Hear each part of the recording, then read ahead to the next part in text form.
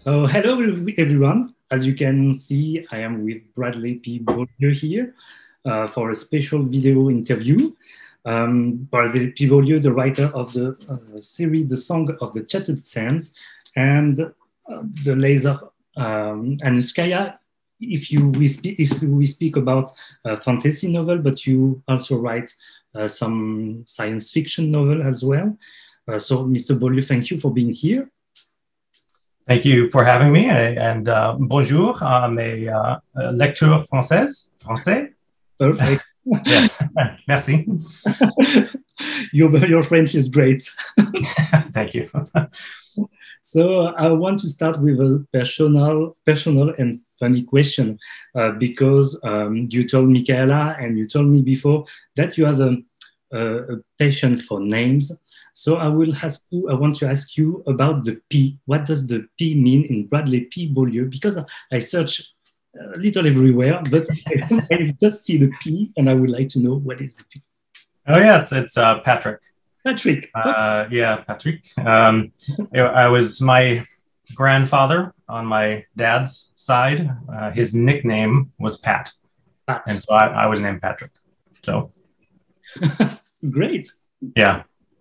Yeah, I know we're going to talk later about the science fiction side of things. And I created a pen name for my science fiction stuff, and it's Brendan P Bellecourt. I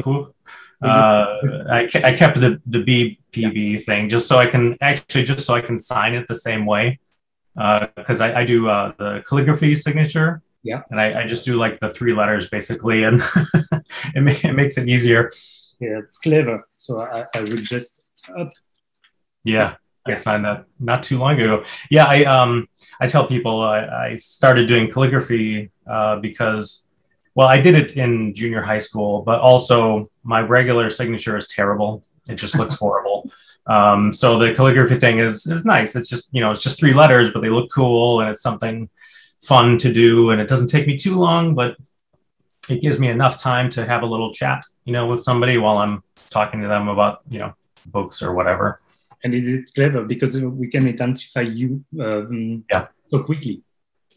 Yeah, so yeah, exactly. So obviously it's you.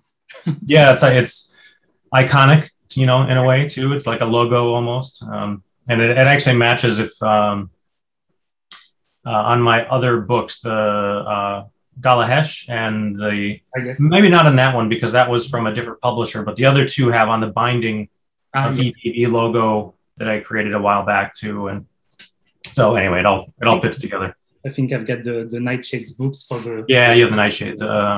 Those, yeah, I can't remember. Those ones might be 2. Yeah, anyway. Yeah, it's a nice little thing to have. And I enjoy it. I found there's a calligraphist world famous in that realm called Seb Lester. Okay. And he's it's just gorgeous. He has some videos on YouTube that show him doing some really, really complex things, but also there was one that was just a practice. He was doing a practice book, and so it was just a small journal, and he was doing just the letters A, B, C, D, so on and so on. And so I liked the hand, it's called a hand, the type of calligraphy, so much that I paused on the B and the P, and then I just practiced forever until I could do it kind of quickly. So yeah, it's fun.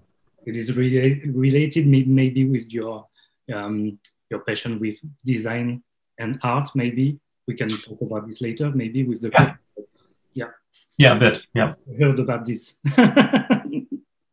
So, as I said, you are the writer of the Song of the Chatted Sands series, 6 books, 1 prequel, and 5 and soon 6 novellas.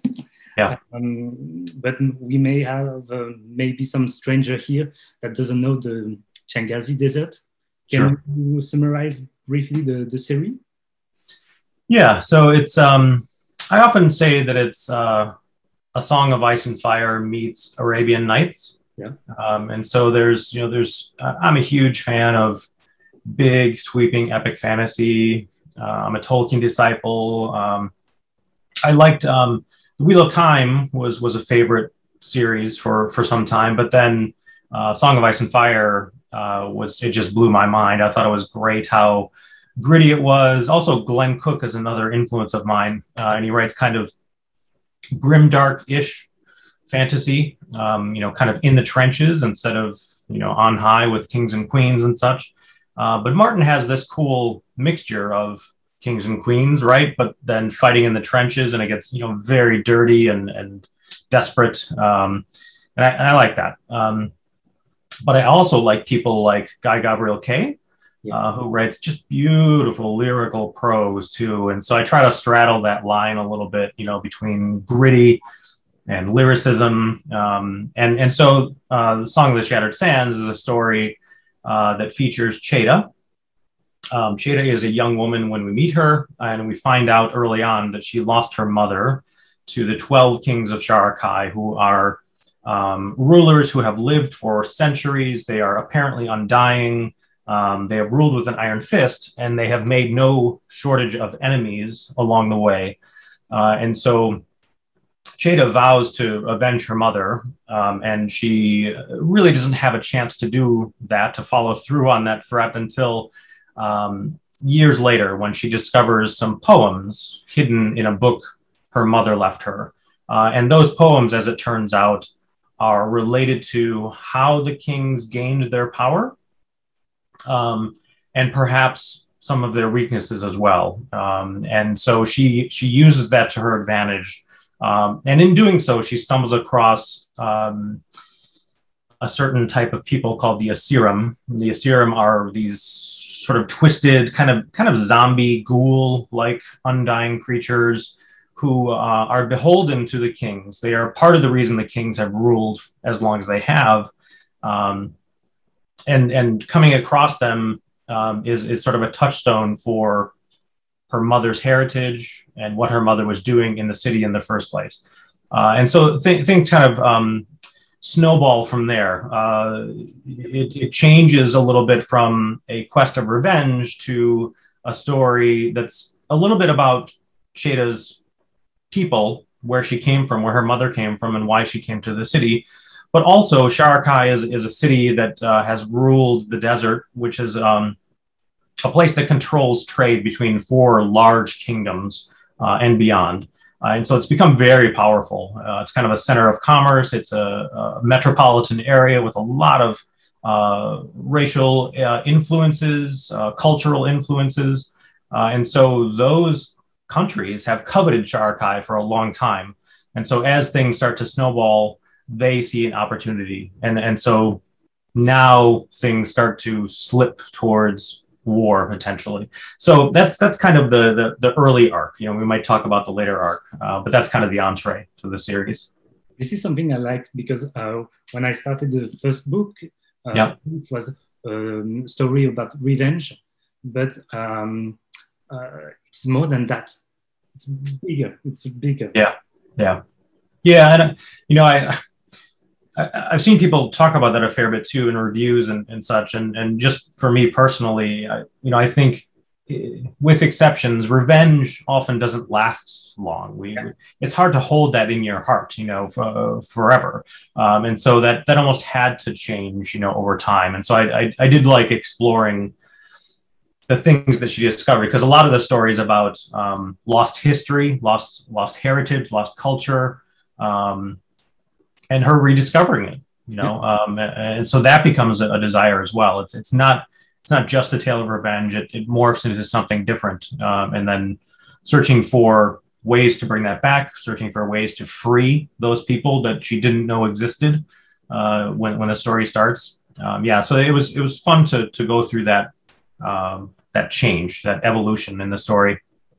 that makes me want to read again the first book. Yeah. It's I haven't reread the entire series for a while, at this point. I usually go back and read like 2-3 books, into the one that I'm currently working on. But I did know, where the story was headed quite early on, and so I did try to seed things along the way. I listened to. I was at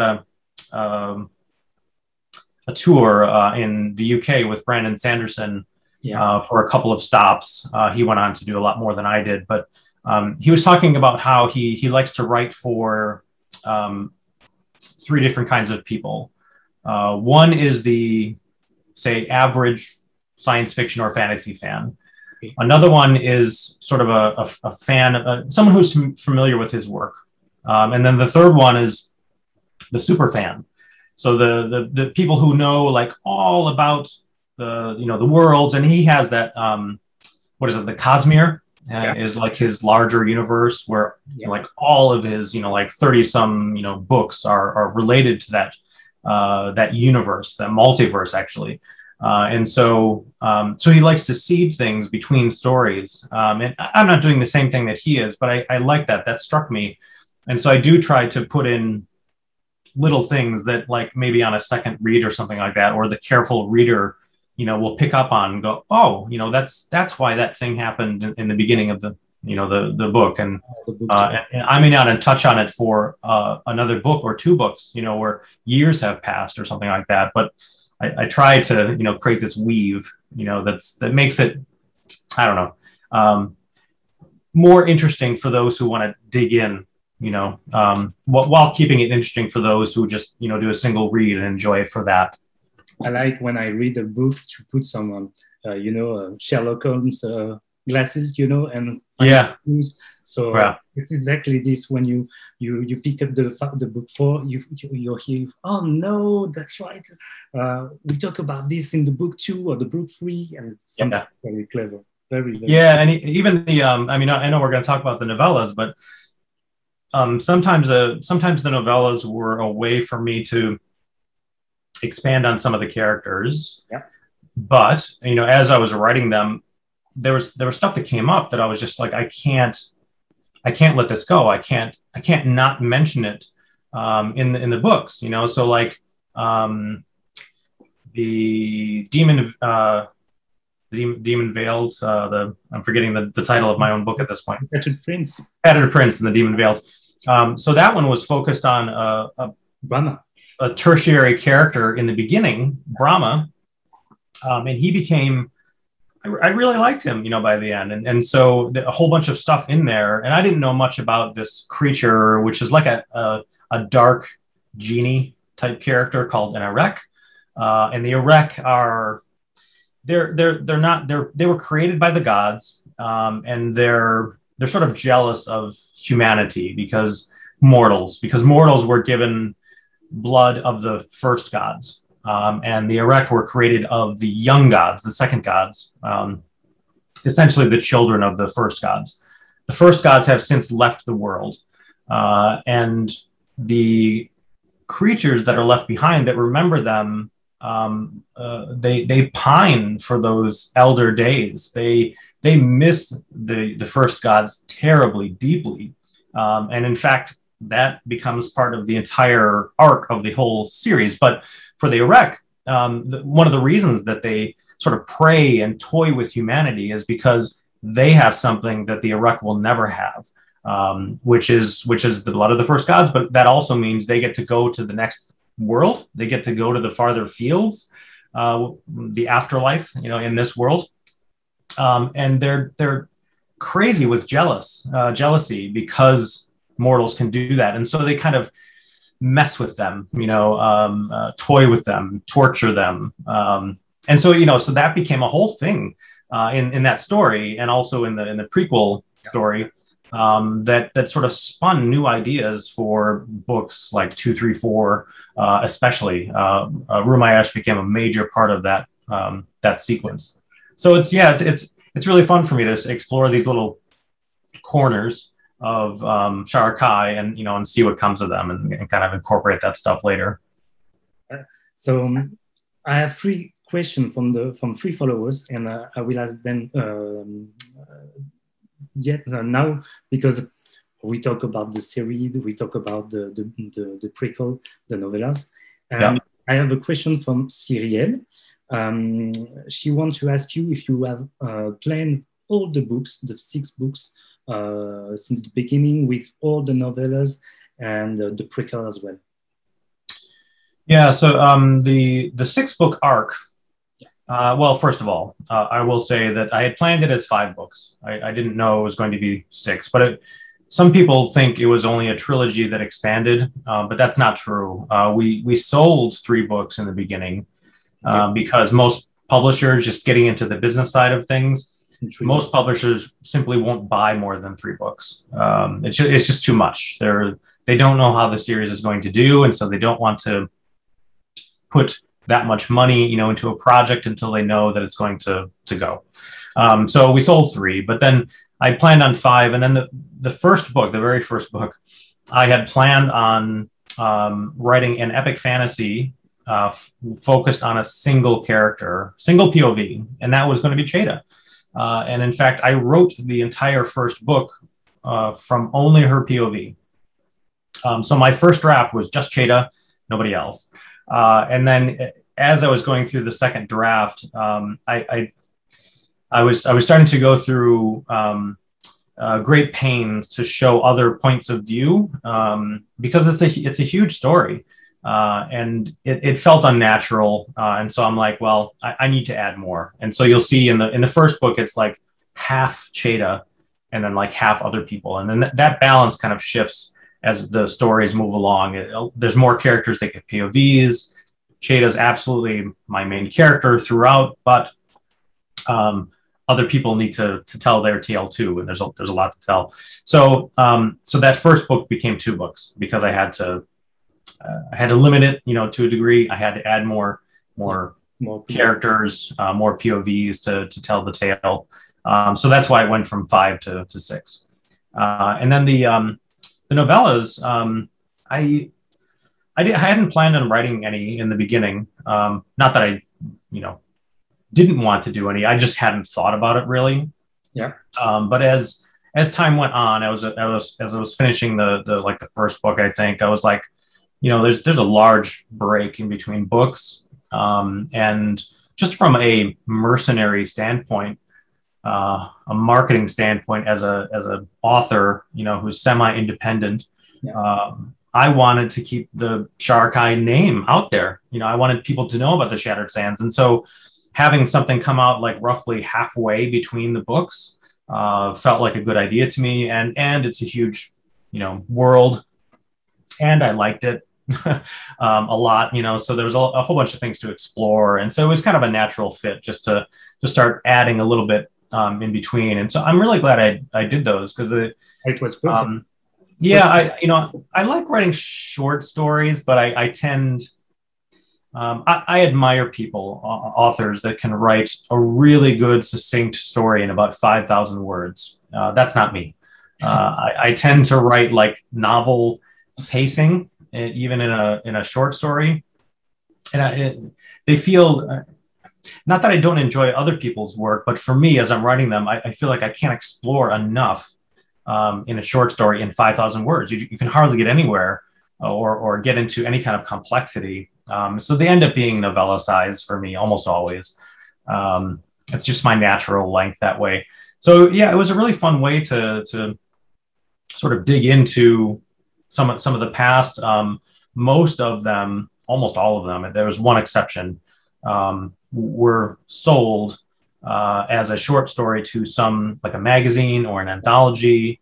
And then I got the rights back and I published them myself, whatever, 6 months or a year later. The one exception is the third novella in of Sand and Malice Made, is the prequel. It's kind of it's novel length, but it's 3 novellas that are kind of a knockout that tell like one arc. So that third story I wrote only for that, just so I could give readers something new, who had read the other 2. Yeah, so the novellas were something that I really enjoyed and helped, to sort of market the series at the same time. But as a reader, I was totally devastated after the book 4.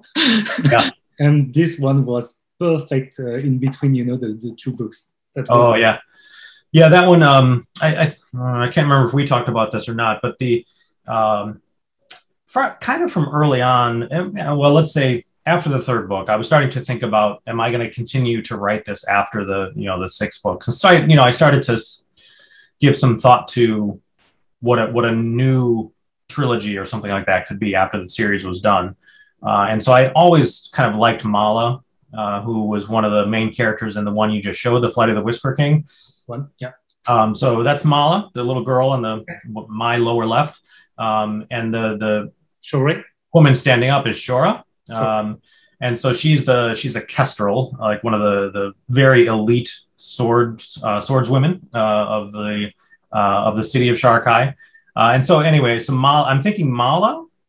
I'm giving away a little bit of spoilers here. Mala will be one of the main characters in this new future someday trilogy. And the other main character will be Ransana, who is Isan's daughter.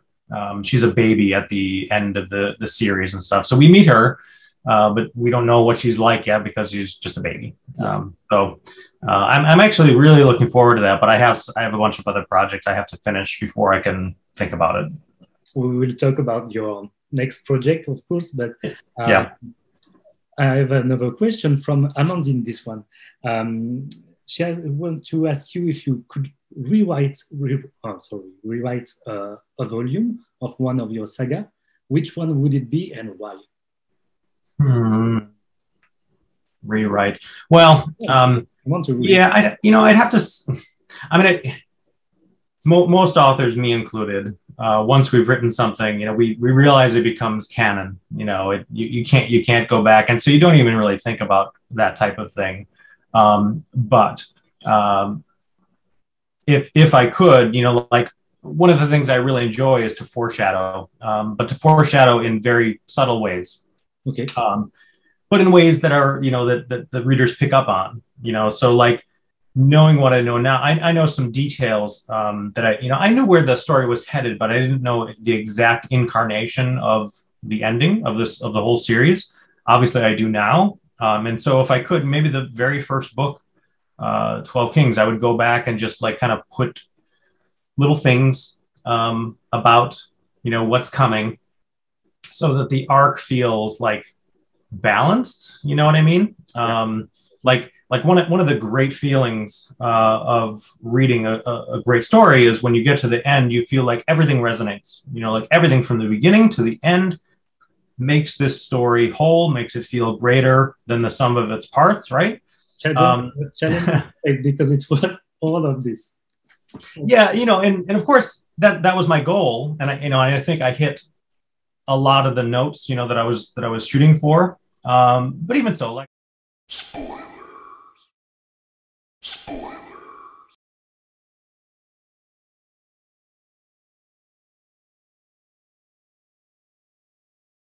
But even so, like I say, there's like I didn't know who Ashael was. I didn't even have a name for Ashael at that point. I didn't know how the conflict with the young gods was going to play out exactly. I knew what they wanted, but I didn't know how things were going to end. So now now that I know like what Ashael looks like, how he acts, what the other gods did to him, I would go and like sprinkle little things about him along the way. Perfect. Yeah, it would be maybe nice to find some architectural design of maybe a sculpture of the elder gods and maybe Ashael in the first or the second book, some little clue like this. And and even though I say that, like I always try, I teach writing a fair bit. Yeah. And one of my talks that I give is one on what I call connective tissue. And connective tissue is just this notion of having different elements be connected in some way. And so that could be like two characters who are completely independent of one another initially, but later you say, oh, well, maybe they're cousins. Okay, so maybe they have a family history. Or it could be like some event happens midway through a book, and you could decide, oh, well, this happened because this minor character or the main character did something small that snowballed. And so it makes it feel like the story, that like there's a a net, like a mesh, you know, and it makes things feel tighter along the way. And so, like when I started to think of Ashael and how, you know, where is he? He's a god. He's a first god. He is the only first god that remains in the desert. And there are hints. I placed hints along the way that not all of the elder gods left the world when the great departure happened an eon ago. And so I remember, I think that was in the first book that I put that one. And then, so anyway, so I was trying to figure out where he would come from, and then where they would find him. And then in Of Sand and Malice Made, completely separate from this, I did not have this planned. The characters went to this pit so that a sort of a soothsayer, Odzin, could summon these weird little creatures, these Ifin, who are creatures that can kind of follow fate. And so he summons them up, and Cheda and Brahma use that Ifin. And then those things show up again in like book 4, maybe, I think book 4. And then maybe 3. So, you know, so I wanted to use that pit again. So I gave it a name, the Hollow, by the 6th book. And it just helps everything feel like I had it all planned from the beginning, you know, when I really did. The great masterpiece. Yeah, exactly. But, you know, it just adding those connections just makes the story feel, you know, deeper, more whole. It gives me satisfaction, you know, and hopefully, you know, the reader as well. You talk about the Erech and the Asilim, and I have a question from Sanela about the Asilim. She found them very disturbing at first, and their life very tragic. She wants to know your inspiration to create them. You talk about zombies, or for me, there were like some mummy. You know, from the movie, the mummy. Yeah. It was like something like this. Yeah. I mean, that, you know, that type of thing. I mean, I'm a long time Dungeons and Dragons player, and there's zombies and offshoots of zombies, you know, have showed up again and again, you know, over the years. And there was even some in the Deities and Demigods book. It was a manual for Dungeons and Dragons, and it came out in the 80s sometime. And what it did was it was trying to codify all the different gods from different pantheons. So the Greek gods, the Roman gods, the Mexican, South American gods, on and on. And I think they had an Egyptian one as well. And so there was like different gods. There was like an undead one, or the one that brought you to the land of the dead. I forget exactly. You know, so I associate that with the desert to a degree, you know, mummies in general, but ghouls as well, you know, some kind of undying thing. But I really, detest is a strong word, but it borders on that. I hate it when there are, say, monsters in books or stories, and they're just evil. There's nothing interesting about them. All they're there for is to, I don't know, you know, kill and slay, and to produce kind of this cheap effect, you know, on the reader, you know, a scare factor. And so I wanted them to be, you know, much more interesting to that. You know, I couldn't let that go at just that. That being said, one of my earliest visions of Sharahkai in the story, this was very early on, before I even knew much about Cheda or the kings or anything. One of the very first visions I had was of like this creature, you know, stealing into this desert city and taking people and dragging them out into the desert. I had no idea what they were. I didn't know what they were called. I didn't know why they were taking people. And so as time went on, I knew I wanted this, you know, strong female protagonist. I knew I had the kings, you know, I knew she would rise to sort of challenge them in some way. And I had these creatures. And so as, you know, as time went on, there became a little bit of a feedback cycle. I knew that Cheda's mother had come to the city for something, for a mission, and that she didn't tell Cheda. So Cheda was young when her mother died, and her mother felt she wasn't ready, or that she would tell other people and put them both at risk, what she was doing. But eventually it became kind of clear that Cheda's mother was after the kings because of what they had done to her people, Cheda's people, her mother's people. And those people are related to the Asirim. And the kings gained their power from the desert gods when the city was being threatened. They begged and pleaded for the gods to save them. And one of the things the gods gave them was the Asirim, these creatures. And so now there are these three pillars of the story are connected. Cheda is connected to the kings. The kings gained power by gaining the Asirim and their own personal powers. And the Asirim are related to Cheda's people. And so that triangle became the basis of the entire story. And again, it wasn't clear in the beginning, but as time went on, that became something I went back to constantly to flesh out, what was happening in the story. And it also, again, I had no idea what this was going to happen in the beginning, but the kings, desperate, went to the desert gods 400 years ago, pleaded for help, and the gods gave it to them. And then the question was, why? Why would the gods do this? And so it started to become clear the gods had a purpose too. And so, as the stories move along, you start to get the sense that the gods have some ulterior motive, and that their plans, whatever they are getting closer. And it gets more and more dangerous as things move along. So it's no longer just about the safety of Sharakhai and its people and the kingdoms that surround it.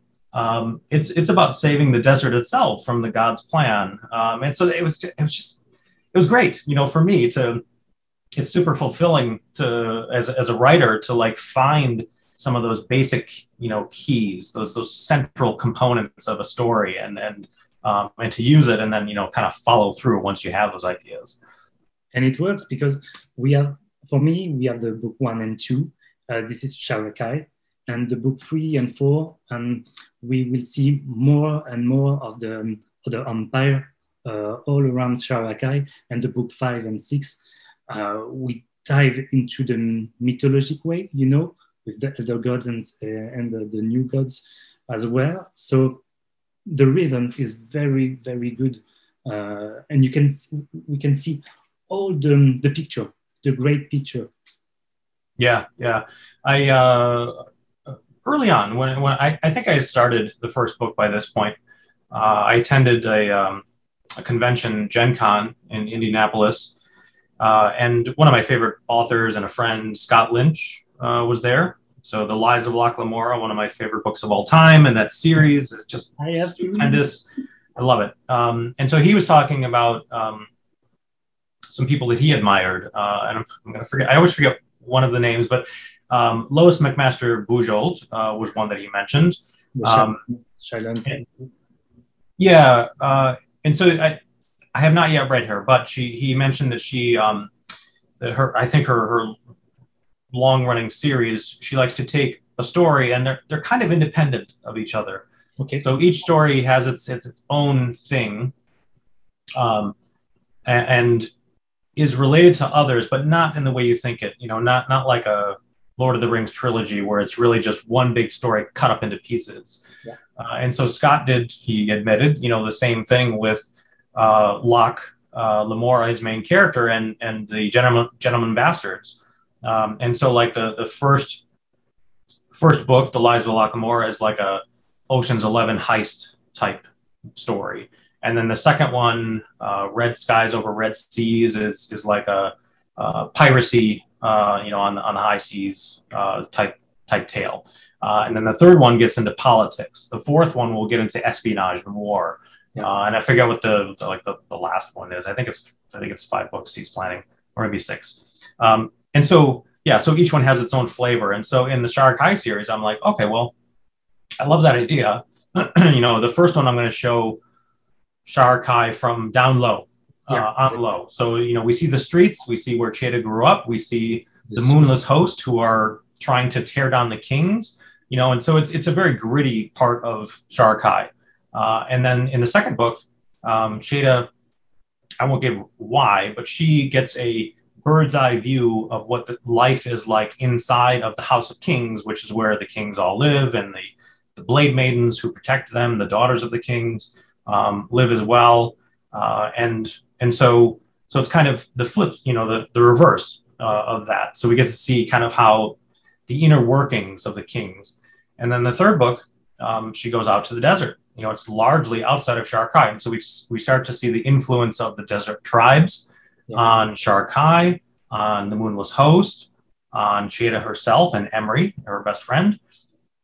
And then fourth book, all throughout the first half, she's a little bit on her heels. She has not yet come into her own power, so to speak. And so book 4 is really about her. She has reached that point. It is time for her to lead, and she does so, and that carries through the rest of the books.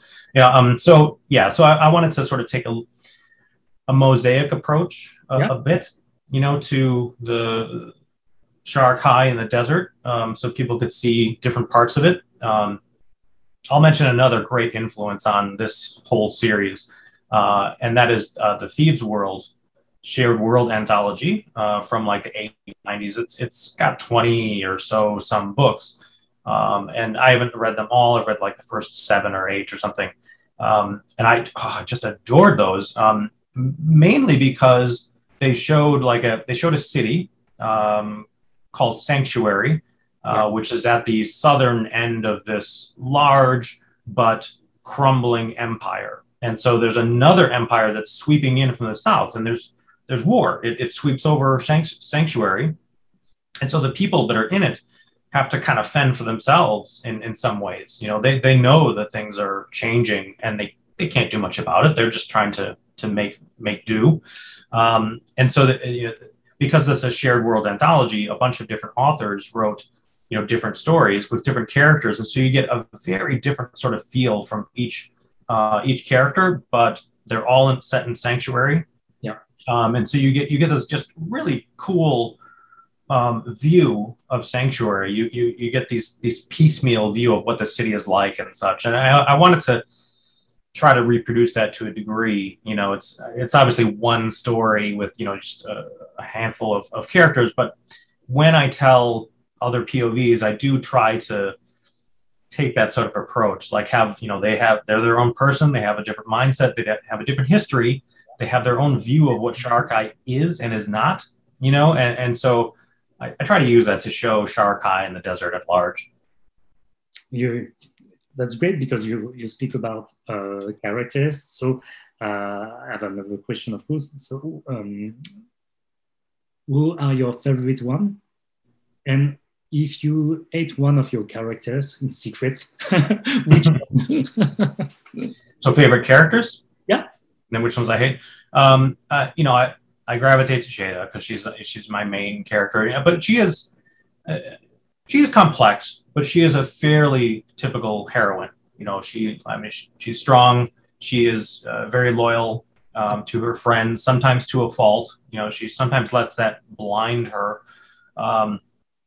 But if you listen to like actors talk about the roles that they play, they very often say that the most fun to play are the villains. And for me, King Hassan, he's such an interesting character. He's one of the kings. He is called, for those who haven't read it, he's called the honey-tongued king, for good reason. He has a power that the gods gave him to command. So he can tell people what to do, and they will follow that command, whatever it is. But in fact, he doesn't like using it. He kind of likes using his own wile, his guile and his wit, to get people to do what he wants them to do. And he's good at it, and he's sarcastic, and he's fun to write, because I get to step out of that sort of heroic role and make him kind of a dick, sometimes to people. He's very, haughty in the beginning, very proud of himself, and he has, great sweeping plans for the city, for himself, and for his queen, Nayan. So he's probably, those two are my main ones. Miriam as well became like a super big favorite for me to write. She started out as just I didn't think much of her in the beginning, but as time went on, you know, it became clear just how driven she was. I mean, she was like singularly focused on gaining revenge for the death of her sister. And the main character who introduced her was Ramad. Ramad is like kind of one of the three main heroes of the book, along with Cheda and Emery. And so she came with Ramad to the desert to try to avenge the death of her sister, Ramad's wife, and her daughter. They both died at the hands of a man named Masid, who was part of the Moonless Host, who was trying to make a statement. He was trying to show that the desert is theirs and that the king's rule must stop. And so Ramad and Miriam are out to get them. And so they kind of played the part of the wild card early on. You know, there's all this stuff going on between the kings and the Moonless Host, and Cheda is kind of caught in the middle. But I needed somebody to act as like a placeholder for the other kingdoms. And in the beginning, that was Ramad. And so, you know, so Miriam is just like pushing. You know, Ramad is like, he's like willing to make peace at a certain point, you know, and Miriam is like, no, we will not make peace with these people. We are going to gain our revenge. And that just like snowballs over time. It becomes worse and worse and worse in her mind. Like she cannot get enough of it. And so she's cracked. You know, she loses her sanity in essence, you know, along the way. And it's not quite that way in the beginning, but it becomes that way for sure. And so, you know, it's kind of fun to write that kind of person too. Like, you know, Isan is a villain-ish, but he's smart, and he knows that he can't take things too far, and he does see the light as time goes on. And Miriam does not, absolutely does not. And so they're almost like part of a spectrum, you know, Cheda, good, Athan in the middle, you know, kind of chaotic, good character maybe. And then Miriam is like lawful evil in the end. Dragon history, the character. Yeah. And then the one that I secretly hate. Yeah. Was that the question? Man, you know, I mean, so many of the characters, when you write a character, you're trying to make them so not that they're lovable, but that you find them interesting in some way. I mean, you know, Marion does some terrible things. You know, so her partially, but I'd probably say the one person is Hamid. Hamid is one of Emery's friends from childhood, also Cheda's. They grew up together along with Brahma, along with Davood, along with Tariq. So there was like this cluster of gutter wrens, they're called, these kids that run the streets and stuff. And so they grew up learning the city together. And Hamid became wholly invested in the Moonless Host, who were trying to bring down the kings. And he hates that, like, other people, including Masid, start to, you know, not give up their goals, but they see the reality of things, and they realize they cannot use violence forever. You know, at some point they do have to make peace and try to grow, you know, their people and find safety for their people. And Hamid, a little bit like Miriam, although he's just snottier about it, refuses to let that happen. He wants the Moonless Host to be what it was. He wants to destroy Sharakhai. He wants the desert tribes to continue their tradition of just wandering the desert like Bedouin tribes, and control the desert, get all the interlopers out. He's a xenophobe. He does not want any other kingdoms in the desert besides the tribes. And so, you know, he's a hardliner, and I hate that kind of person. And so I do hate him. He's probably my one, the one that I would like. Yeah. We want zero compromise. Yeah. Yeah. Great. I love to hate Miriam.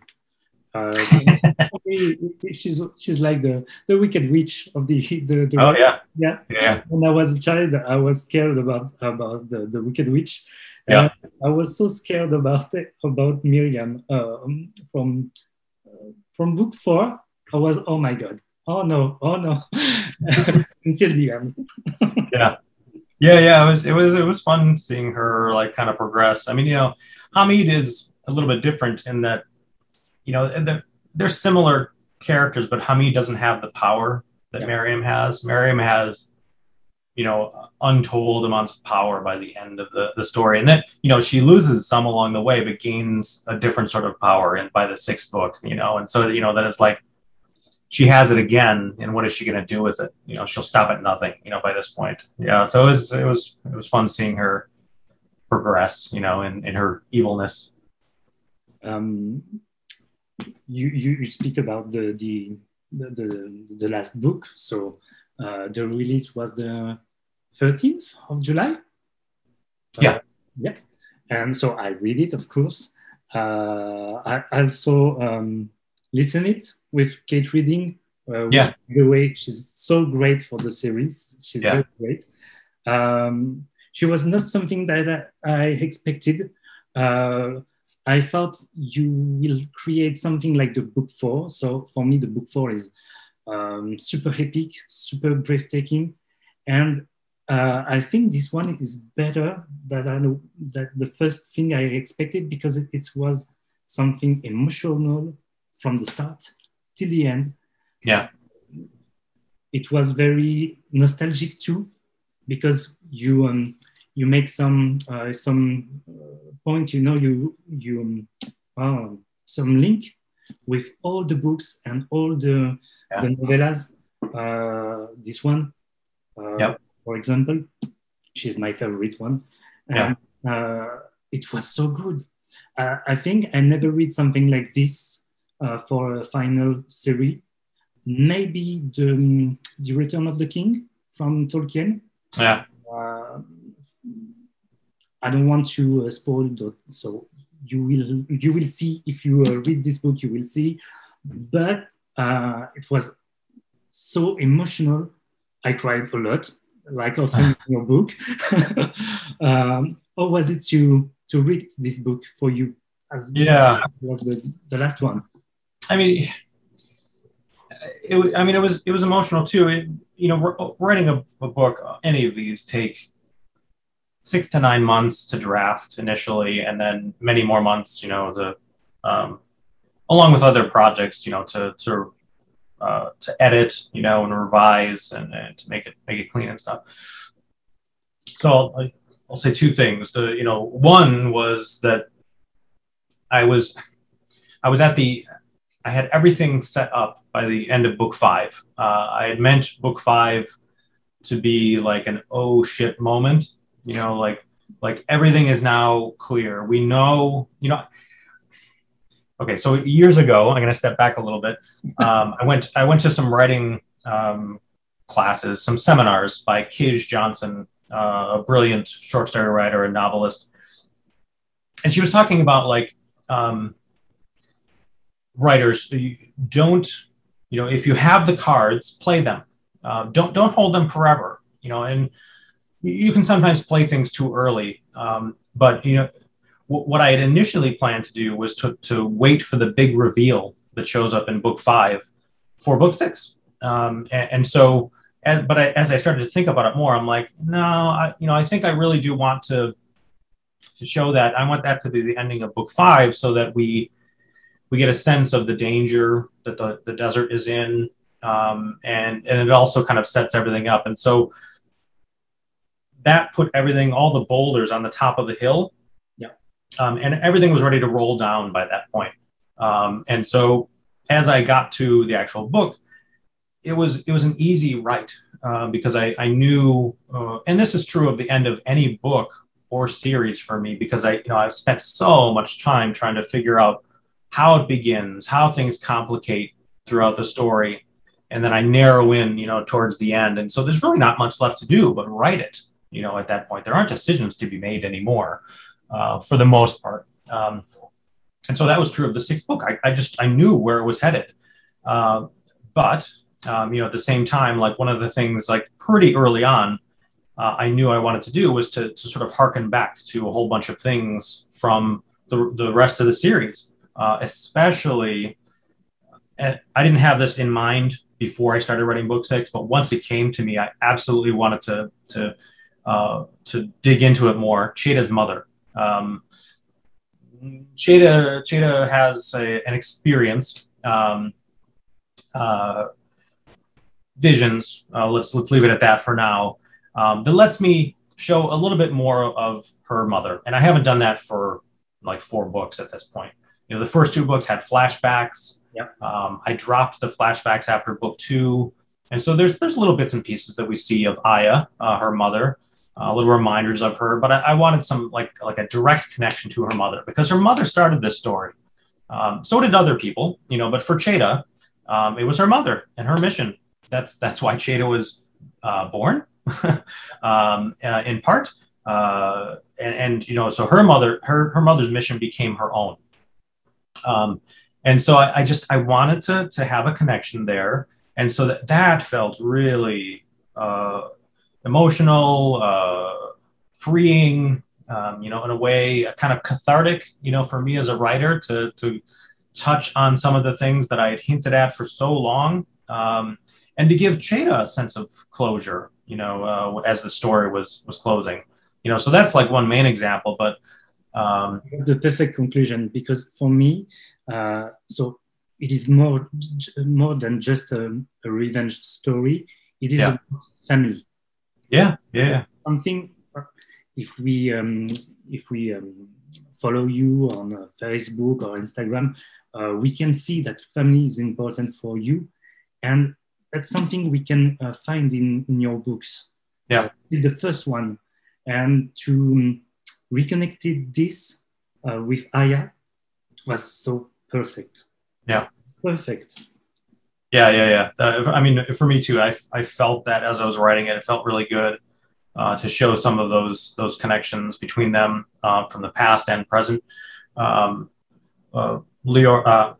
Cheetah's great-grandmother, Leora, and her sister, Devora, who are the main characters in The Doors at Dusk and Dawn. So that was a really fun story to write. That's one of my favorites. So that's like 60 or 70 years before the main, you know, story shows up. But I liked her so much from writing her early on. I wanted to expand on her, so I did in that novella. You know, but I wanted something for them, her as well, and her sister. Other characters. I mean, you know, Brahma appears in a way.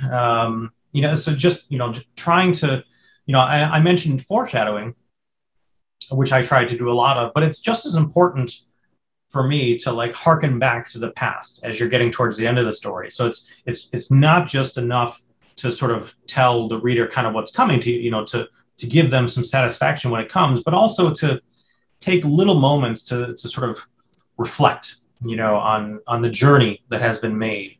I often, and when I talk about writing, I talk about Sam and Frodo in The Lord of the Rings when they're going towards Mount Doom to throw the ring in. Tolkien takes time, several times, to have them think about life in the Shire. And, you know, they pine for their days sitting and smoking pipeweed and having parties and beer and, you know, that sort of thing, having big birthday celebrations, you know, whatever. And it's essential to the charm of that story, because it cannot just be about war and conflict and the threat, you know, of Sauron. It must also be about what they're fighting for. And so by Tolkien sort of taking little time here and there, you know, even all the way through the end of their journey, they do that again, and he does that again and again. And it reminds you what they're fighting for, and it provides lightness to the darkness. And so, you know, I try to keep that in mind as well. Like I do want to have the characters reflect and think about why they're doing these things, you know, and that sort of thing. And that helps me create, you know, a sense of, I don't know, wholeness to the story, that the story is bigger than just the events that are going on, you know, inside of the pages. I want the story to live beyond the pages. So, yeah. So I have another question. So you have 2 illustrators from the US cover, Adam Paquette and Michael Epstein.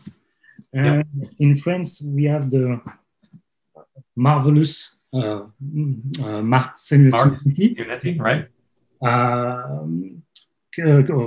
I lose my mind.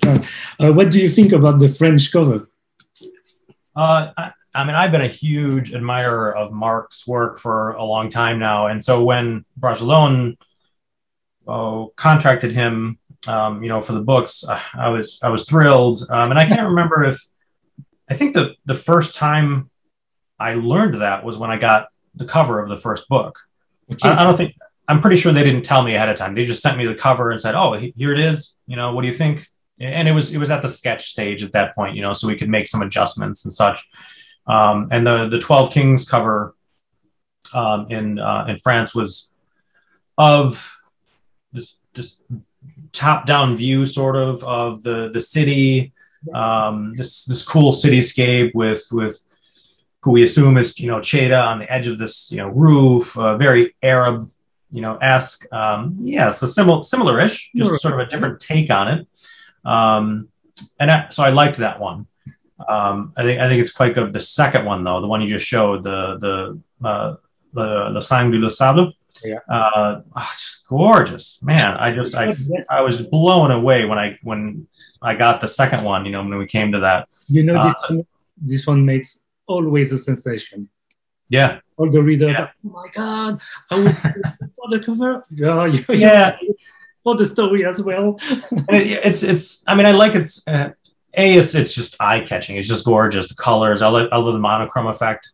But also it kind of like it gives an even better sense of what the story is like, because it shows the sand and it shows a sand ship, which kind of shows like adventure. On the high seas, the high sands, so to speak. It is so we can relate that with the Sherazade and story. And Arabic myth and legend. For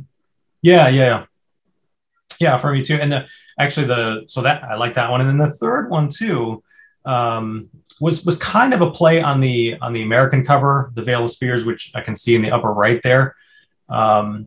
So that it was an influence, I know, but and I love them both. But Marc's just having those like the Asirim kind of flowing around Cheda. Oh, it's just crazy cool.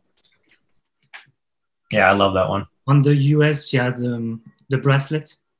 Yeah, exactly. Yeah. It's Donato Giancola did the Veil of Spears for the American one. And we did talk about that. Like he didn't have the stone on there initially, the onyx stone or jet stone, I forget which, Mesut's stone. And he added, that little bit, to it after the fact. But, his is great too. I've been super fortunate over the course of this series to get, and then Micah, the last three covers were by him, and they're just so cool because they focus on Cheda, and more so than any other cover in the series from my different, versions and such.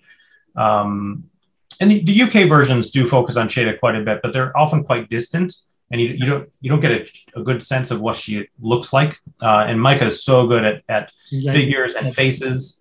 Yeah, and he has such dynamic, poses, for them and such. And in this last one that you just showed, we talked about this a while, but he captured her intent so well. I mean, she is fully in command of who she is and what she's trying to do. And Micah put that on the cover. And, so for that reason, that's probably my favorite cover at this point of all of them. But they're all great. I love them. You saw Michaela last time, and she's got the US and the UK. She likes to Yeah, there's some cool UK ones too. The UK cover for Of Sand and Malice Made was really great. It showed like a sort of a behind view of Cheda and in this pillar type thing, and she has like a helmet in her hand, I think like a wolf dog type helmet. That one turned out really cool. Yeah, an embarrassment of riches is what it is. So I want to ask you about something we have all lived and we live now too. It is the pandemic situation. We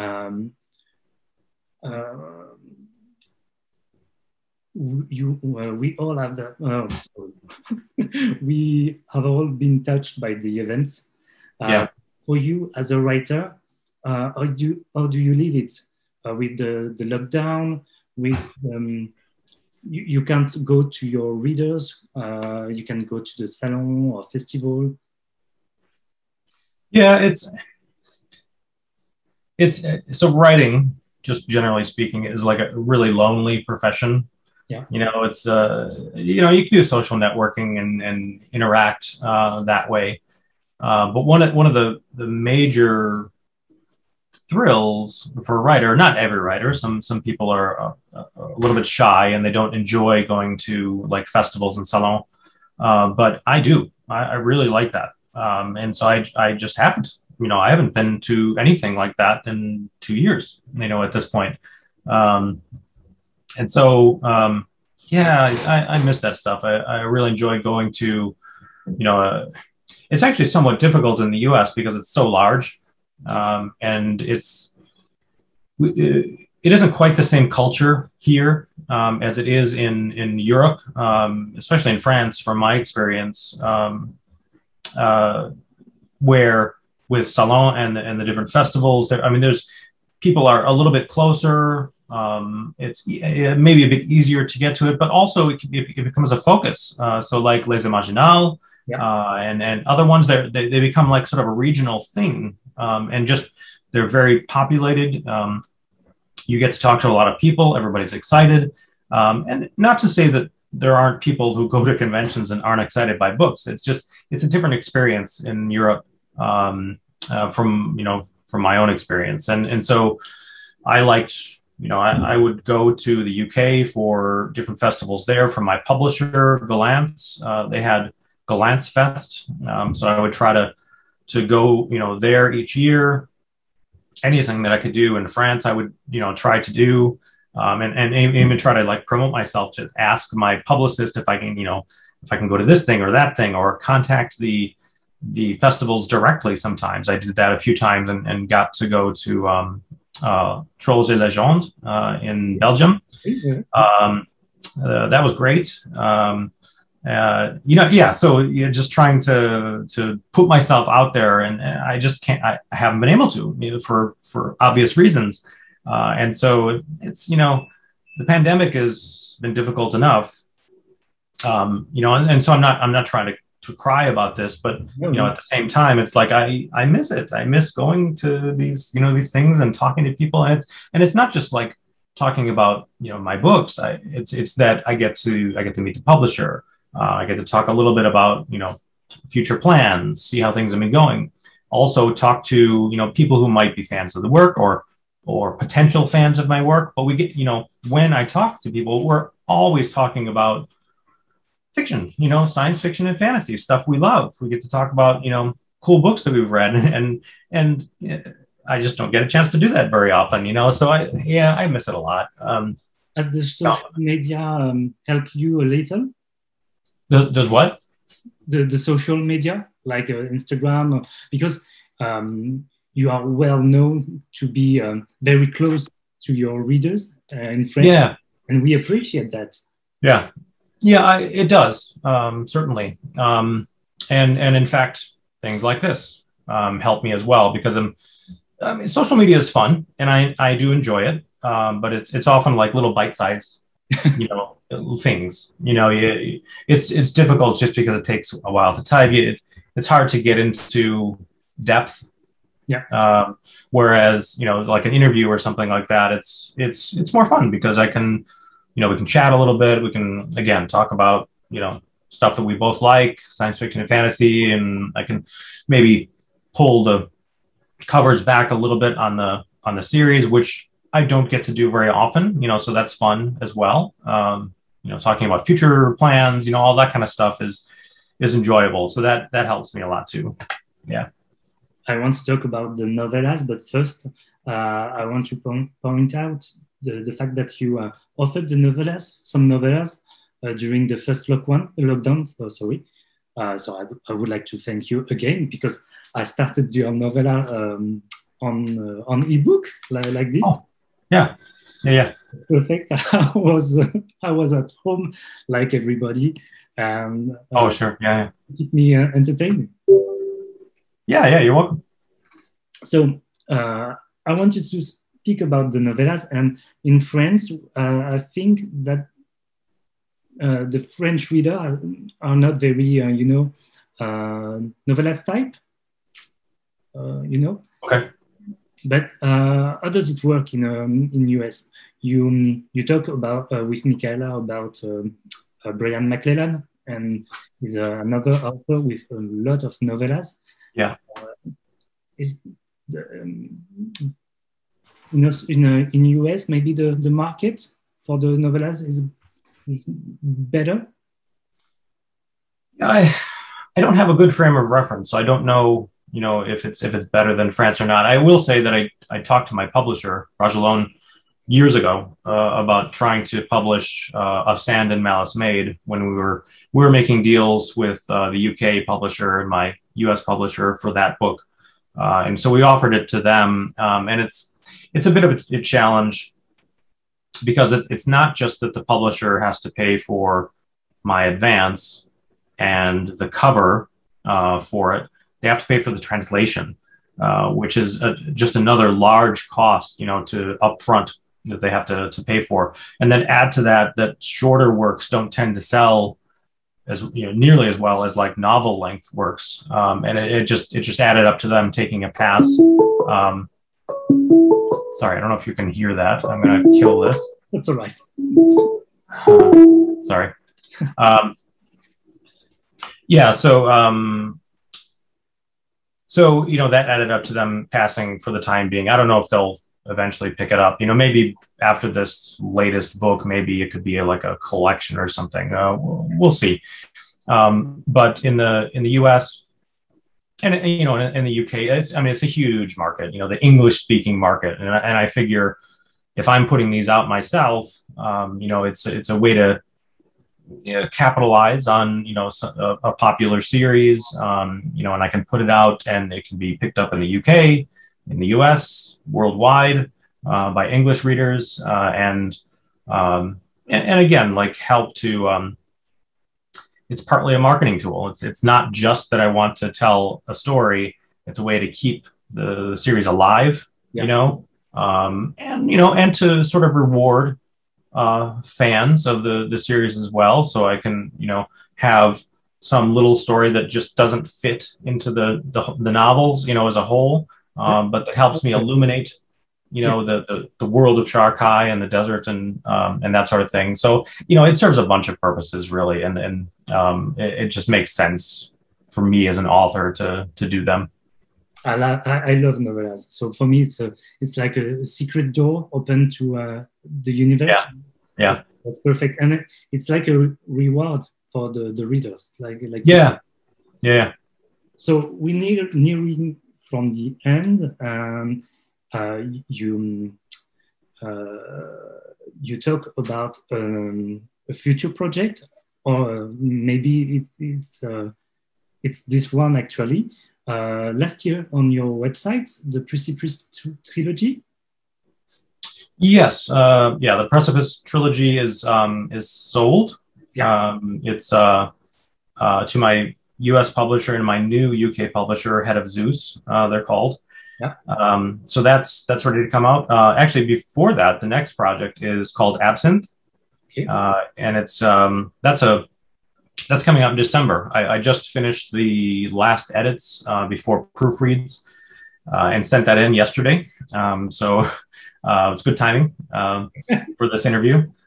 So that's it's my first foray into a novel length anyway, a more science fictional story. I've written some short stories that are science fictional, but this is my first novel length project, and it's billed as like a deco-punk story. So think steampunk in the 1920s, roaring 20s. It's a reimagined Chicago, and it's a it's kind of Inception, the movie Inception meets Metropolis by way of The Great Gatsby. Okay. I lean hard into the Art Deco, Art Nouveau movements, you know, which were popular at the time. And it's a story about Liam, who is a World War I vet, and he has amnesia from the war. He suffered a head wound at the end of the war, or so he thinks. He starts to have memories come back to him, especially when he meets the President of the United States, a fictional Leland DePere. And when he comes in contact with DePere, he starts to realize that he was part of an experiment during the war that changed him. And so how it changed him and why the government is now after him is like the heart of the story. And it starts to reveal some plans that the president may have that Liam may want to stop before things get out of control. And so, yeah, so that one's all set. It's coming out in December in the UK and the US. And then the Precipice trilogy is back to fantasy again. And I've shied away from like Western European motifs, you know, like I just didn't want to tread that ground because I felt like it had been tread enough. And I'm still not, I would say, going fully into that. But I am touching on that kind of motif with dragons. It's a very dragon-centric story.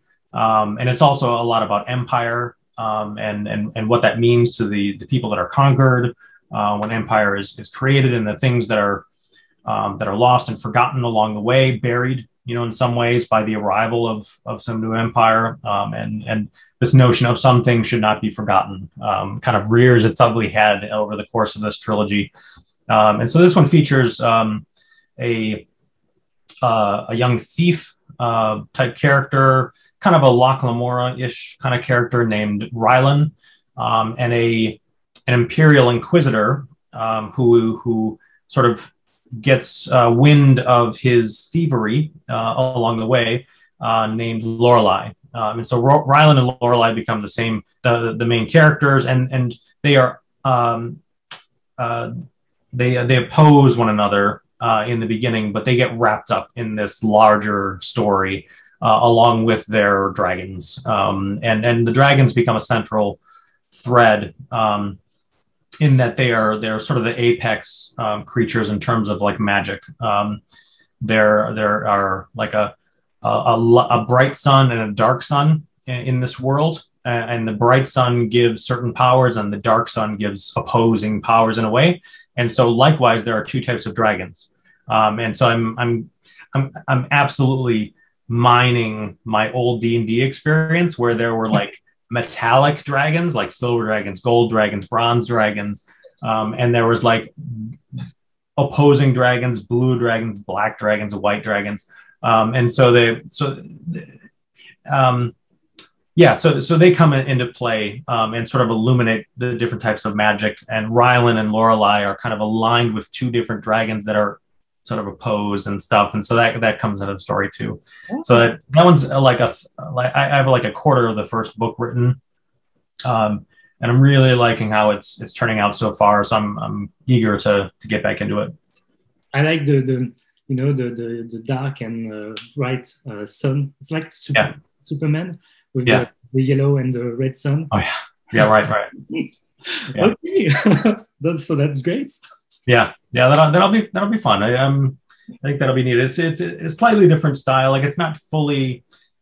Yeah, you say last year you tell me that it will be more traditional. A bit. Yeah, I almost want them to be like nearing the point of the industrial age. It's kind of on the cusp of that. But so that's the empire, which is which mostly lives in this ring of mountains, and in the center of that it's this massive forest that is the source of a lot of this like dark magic.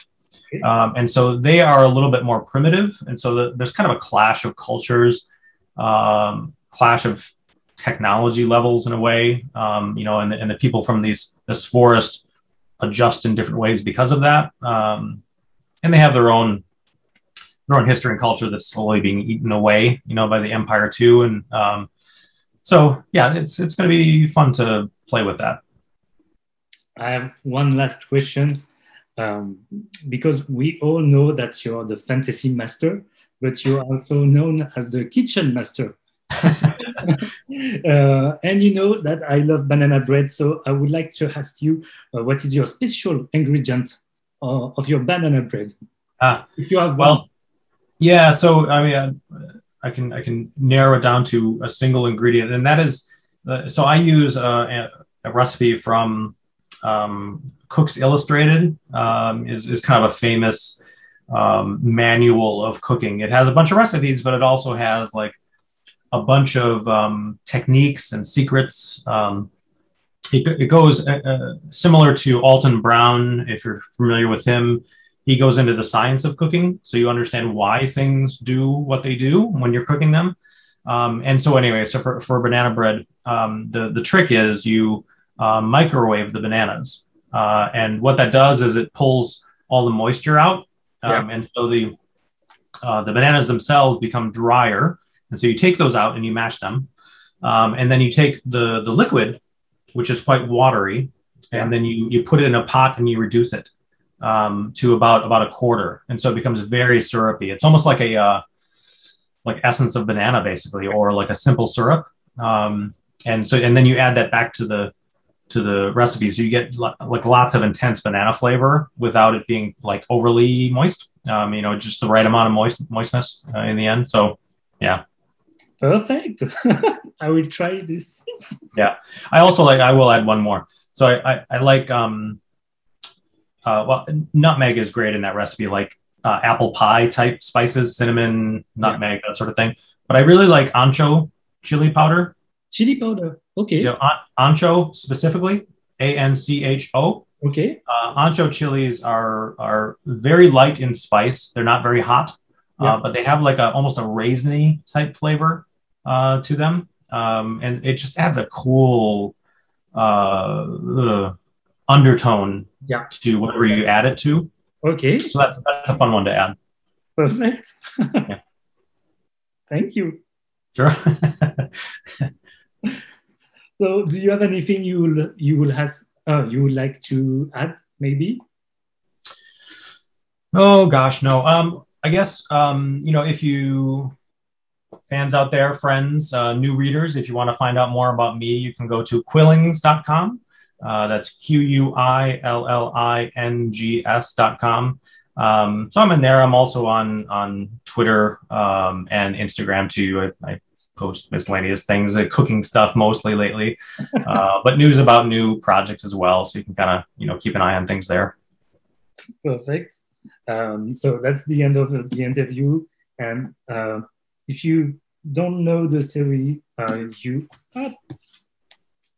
my advice is to get your first book and read it, because it's brilliant. It's epic fantasy. As I say, it's very emotional, and the series, like you, very attached to the family. And I don't know the words, but for me, it came from the heart, you know. And you read the series, like you said with Frodo and Sam. It's like it is something comforting, you know, because we thought about your own family, and all the characters are somehow related to a great view, a great point. So yeah. And thank you so much, Mr. Beaulieu, for this series and to being here as well. It was an honor. We talked since maybe 4 years now, and just on social. Yeah. But it was a great honor to have you here today. Yeah, well, thank you for having me. Thank you for the kind words, and I'm glad the story touched you so much. I mean, that's any author's, you know, goal, is to have it connect in some way. So I'm glad that it did with you, and I hope that it does with others. Thank you. Et salut. Écoutez, j'espère que cette interview vous aura plu. Voilà, j'en suis tout de même assez content et fier. Je vais essayer de dire ça. parce que j'ai quand même bien merdé au niveau de l'anglais. On est toujours très difficile avec soi-même, certes, mais je sais que je parle mieux que ça. Mais bon voilà, le stress, le fait d'avoir aussi Bradley P Beaulieu en face, parce que c'est quand même, il est dans mon top 3 de mes auteurs de tous les temps en fantasy. C'est pas rien d'avoir quelqu'un que vous admirez énormément, parce que j'admire l'auteur, mais j'admire aussi la personne qu'il est, donc c'est pas rien d'avoir ce genre d'émotion en tout cas et de le vivre. Je voulais vous remercier déjà d'avoir pu et d'avoir réussi à écouter toute cette interview. Je voulais vous remercier également parce que du coup vous avez été d'un bon soutien tout au long de ces petites semaines où je stressais avant l'interview en me disant que voilà, il fallait que j'en profite et fallait que je profite surtout de l'instant et que oui, ça allait être stressant mais que ça allait être que du bonheur. C'était le cas. Et du coup, dans les remerciements, je ne peux pas ne pas évoquer Rachel, sans qui je ne pense pas qu'on aurait eu les sous-titres à temps, parce que très clairement, c'était au-delà de mes compétences. J'aurais pu me former, certes, mais vous auriez eu la vidéo, je crois, au mois de novembre ou décembre, ouais, très certainement pour Noël. Donc voilà, un grand merci à toi, Rachel, parce que tu as fait vraiment un travail de fou, et je te remercie énormément. Un grand merci également à 2 personnes qui ont vu mes questions. J'étais un petit peu stressé. Un petit peu de manque de confiance en soi très certainement aussi. Je leur ai juste demandé de visualiser mes questions, je voulais pas qu'ils en rajoutent, je voulais pas qu'ils les corrigent, mais juste de me dire si, en tout cas pour eux, il y avait un bon fil conducteur, s'il y avait quelque chose de bien, enfin, si ça menait quelque chose de bien. Donc du coup, je voulais remercier énormément Emmanuel Chastelière, à qui j'avais envoyé mes questions, qui est donc chroniqueur, qui est créateur du site Elbakin, mais qui est aussi auteur et traducteur. Donc merci à toi Emmanuel, merci beaucoup, ça m'a vraiment conforté et réconforté.